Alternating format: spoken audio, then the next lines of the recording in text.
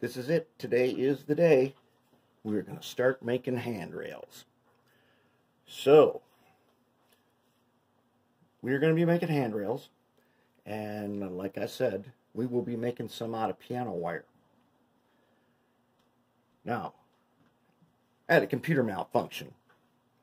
That malfunction meant I had to go to the store and get a replacement part, and while I was there, I stopped into Joann Fabrics to take a look at some of their bending tools they have for jewelry. And I picked up some cool stuff. I got this round nose pliers. It's got a cutter and it's got a couple other tools in the ends here. Multi-tool. Small anvil. And this copper jewelry making wire. So, what I did was I went ahead and I bent a set of handrails for this GP18. Now, let's take a look at it. It's just my first try. It's not that great, but it's not that bad. And it was easy, and it was actually fun. I've got so many locomotives that are missing handrails. Stuff you find at train show, handrails gone. And if you make your own handrails, you know it is not your most favorite thing to do in the world. So I did a lot of research by watching jewelry makers who bend wire. And I learned some stuff. And I applied it to using this. To making these handrails. These handrails, well, let's go back in time.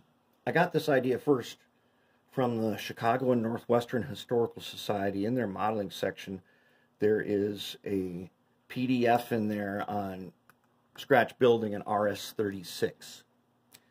And during the, it's quite old, but during that scratch building process, that guy, he bent wire handrails and then he soldered them, just like I've done here, and then he shaped them with a cutoff wheel on his Dremel tool, and it looks cool. I don't know if you can see close enough on this. If you do it right, you will end up with what looks like a stanchion that is grabbed around its rail like this. That's what it'll look like, and it does.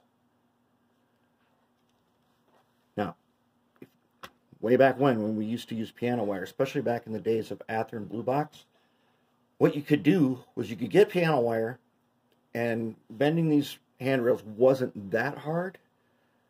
You could do it with a lineman's pliers, a bench vise, and a needle nose. And then you could order from the Walters catalog handrail stanchions for Ather, and then you just put them on normally. And I did that a lot. It worked great. The trouble was always, if you were going to solder to that piano wire, it's pretty hard. Because that piano wire is steel, and it's not so easy to solder to. But you can do it. We still have to use piano wire. I didn't use it here, so why do we have to use piano wire? Well, I happen to have a bunch of DD40s that need handrails. And using this very flexible wire, making those long handrails, not so much fun. But bending a long piece of piano wire should give me a decent handrail. I'll just have to tin it on the workbench completely, then I should be able to solder to it. That's why we need to do it. And I have a different tool for that. We'll get to that later. Alright, so for now, I want to show you just what I'm going to do here. Here is my Tyco GP20 sitting on an AHM GP18 under frame and mechanism. And I'm just going to bend a handrail for this. I think if I drilled the holes right, and I did not drill all the holes, did I? No, I did not. Alright, so we'll make this side one here. First thing, so there's this jewelry wire comes in many different sizes. I was not prepared for the fact that the sizes are measured in wire gauge, and I didn't remember exactly which wire gauge was going to be 020 or better yet 015. 015 handrails are really close to prototype. 020 are your typical Athearn Blue Box handrails. And so the 020 ones are a little more durable. And they don't look that bad. This is not a contest piece. This is a daily runner right here. This is an everyday locomotive that's going to be put in service. Now there are various ways to straighten the wire, mainly by pulling it. And if you really want to, you can clamp one end into a bench vise and pull hard, and it will straighten the whole wire, and it will actually cause the diameter of the wire to shrink. I learned that from the jewelry lady on YouTube. Alright, so I'm not even going to use a template. I'm just going to free bend this thing. Oh, by the way, how much did all this cost? The wire was like $3. I used their app. They have an app like the Hobby Lobby one, which had a 50% off one item and a 30% off total in-store purchase on a Sunday. So I got the anvil and the pliers and all the wire I got, and it was, I think, $25 using those coupons in the phone app, which I really like, because then I have my phone with me, I don't have to clip a coupon, and you get so much stuff there. When I go back, I'm going to get some 015 wire, and then I'll have to put a chart on my bulletin board that translates wire gauge into measurements, so that I'll remember which one's which. But this one here is roughly the 020. Okay, so to start this process, we need to start somewhere. So I'm thinking, well, we're going to have to drill a hole. There's just no getting around it. We've got to drill a hole. So what I'm going to do first is I'm going to drill a hole. Now, I learned, which I'm going to show you as we go along later, how to use my drill press to drill tiny holes,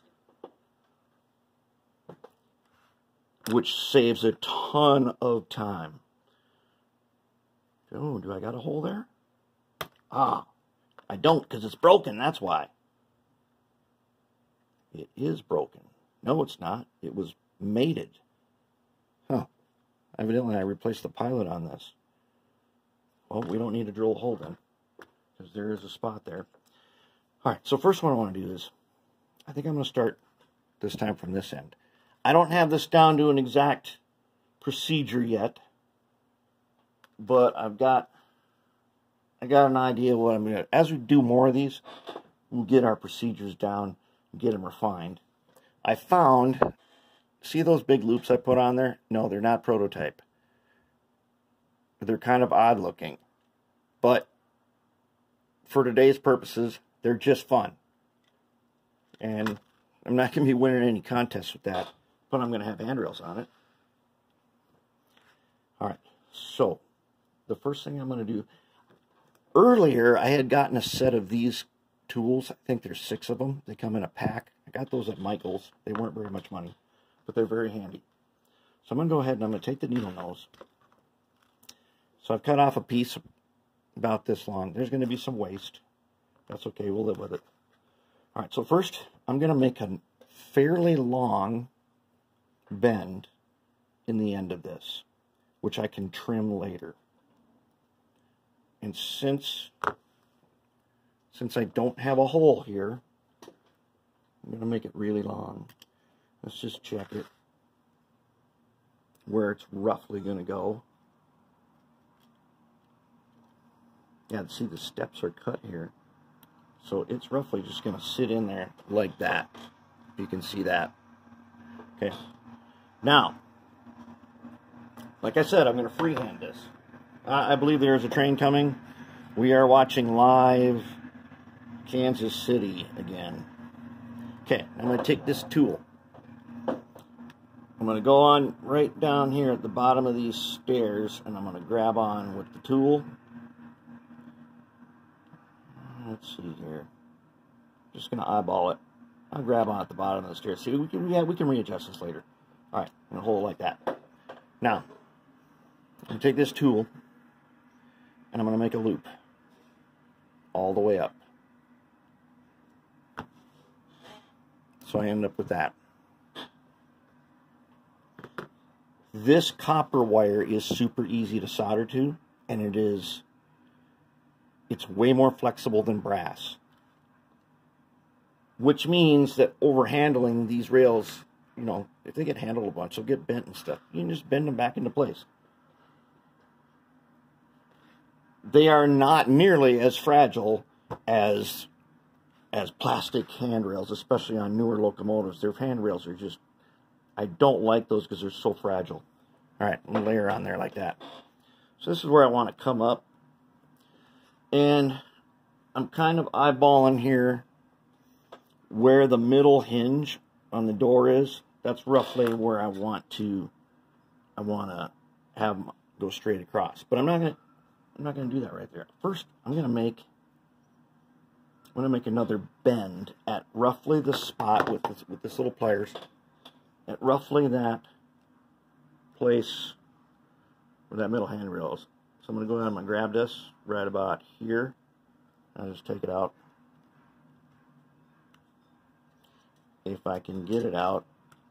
And I lost my spot. Okay, let's do that again. Put it in where I think it's going to go. Okay, right there. Now I'm going to take this pliers. I'm going to grab on at about the spot where the middle hinge is. Okay, I got it. Now I'm going to grip it tight so I don't lose it. Okay, now I got it. So now what I'm going to do, I'm going to go ahead and I'm going to bend to the inside. See how easy that bends? I'm going to give her a right angle right there. Okay, so now I've got this shape. Now I'm going to take my lineman's pliers. I'm going to go ahead, I'm going to grip it. And I'm going to grip on about the width of the first jaw here.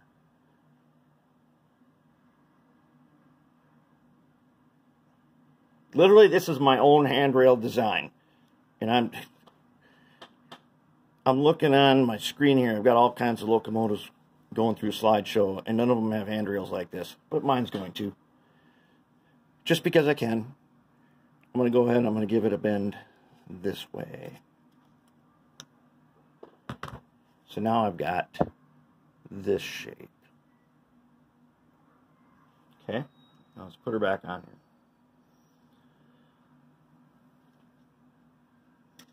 Okay, so now what I have, I've got that. There's a little bend in the end. And I'm just doing it just because I can. Okay, now I'm going to go over. I'm going to try to line this up straight. Doesn't have to be perfectly straight. There's going to be, this wire is not going to be perfectly straight, and it doesn't matter. It's going to look just a tad bit beat up. And there are locomotives out there whose handrails are a little beat up sometimes. Okay, now I'm going to come over. There's a spot here where there's a stanchion that's higher that goes up to the cab, and one where it's lower. So I need to put a little transition that goes up in between there. Right in between. So I'm going to go ahead and grip. Right in the middle between them. And I can do this in place because this wire is nice and flexible. I'm going to make sure that this thing stays as true as it can, as true as I can eyeball it. Then I'm going to go ahead, I'm going to give it a little angle bend. And I'll just match that angle to this angle here. Now comes the tricky part. So now I've got this all the way over here. I'm going to go ahead and clip some off at this point. I'm going to clip about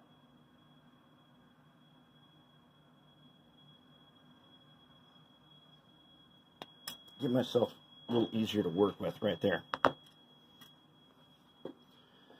Okay, so I'm coming across. I've got my angle up. Now I want to try to get it bent to match this hole going straight across.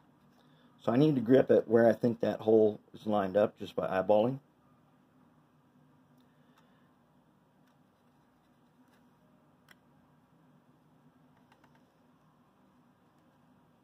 I'm using the middle hinge as a guide.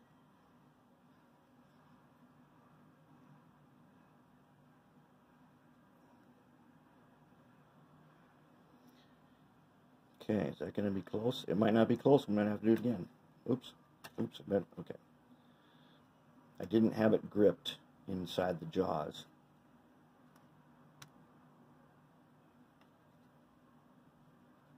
Okay, now I got it gripped nice and tight. I'm just going to bend it over. So now I've got that.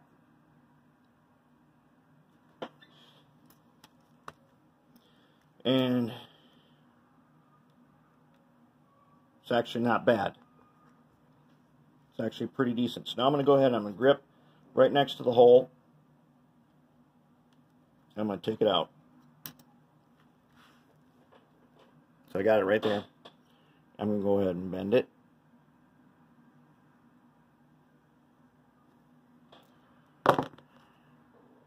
Then I'm going to trim it. I've made sure that my hole will not poke my windows that I put in. I put windows in, and I used a piece of clear plastic here, but on these I used micro scale window. It's like white glue. I use that specifically for this reason, that bending handrails will knock out a window if you're not careful. And sometimes the window thickness is too much and the handrail can't fit. But let's see, did I get a match? Did I make it? I don't have any. Wait, the other thing I did not do on this, I didn't glue anything in here. There's no glue holding these stanchions in here. They're just held by friction. So, if I need to take that apart, or take them handrails off, or decide I want to upgrade them, and when I learn how to do this better, I can. Okay, so now, it's a little crooked, but we don't really care, because we can form it in place. And that, right there,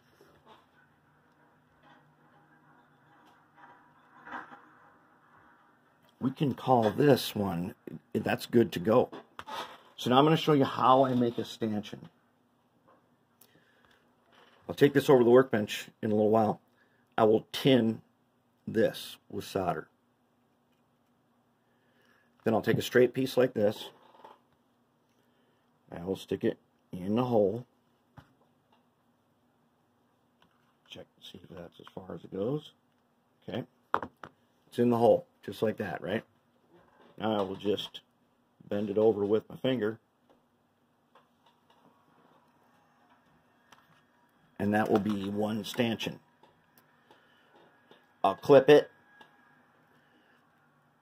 Then one at a time, sometimes I'll solder it in place, but if you don't use a heat sink on these, remember them big bolts I got on the workbench? If I solder it in place, I touch the big bolt up to it so I can solder this joint. And that's how I make a stanchion. Then I cut it. I leave extra. I cut it.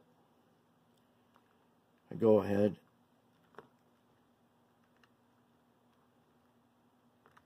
Put it in the next one. Bend it over. Cut. Now I've got two. I'll just go down the row. Once I have them all, sometimes I'll pull these one at a time, tin the end of them, put them back here, hold them in place. Instead of my finger, I'll touch it with a bolt. And then I'll hit it with the solder. There'll be a glob left on there. Then I'll take the moto tool with the cutoff wheel on it, and I will shape it. And if I am very careful, very careful, see if I can get a good angle on this, it will look like a stanchion head. And it's really easy to do. Smooth out the tops, get rid of the extra solder, and then kind of go and flatten this top end down a bit, and you'll end up with a thing that looks like a stanchion. That's kind of a big glob right there, but you'll get something that looks like it is bent over. And that is our intro to handrails. Soon we'll be getting to a DD40 where we're going to need to do some of this stuff with piano wire. But we are getting good to go. Do you see that? It took us, how many minutes did that take us? 20 minutes of me explaining it. In 20 minutes, once you get going on this, you can knock out a ton of these like nothing. And I'm pretty sure the more I do, the faster I'm going to get. And then I'll start doing 3 at a time. 3 locomotives at one time, where I'll keep bending the same parts. And that is what we want. We want to get speed.